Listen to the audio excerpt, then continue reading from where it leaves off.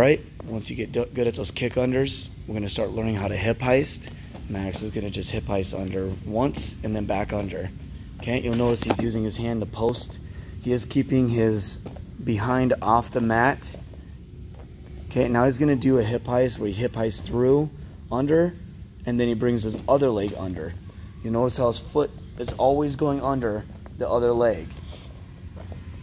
Okay, this is really confusing for young kids, so help them learn this slowly, and eventually they'll get really good at it.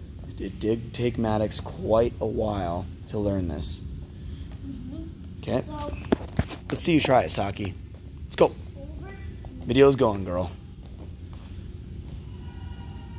So you can see she struggles with it. We haven't really put as much effort into her learning this quite yet.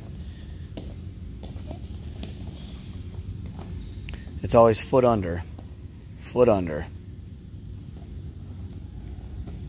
Now kick your other foot under. Under, no, other foot. And then reach over. There you go. All right.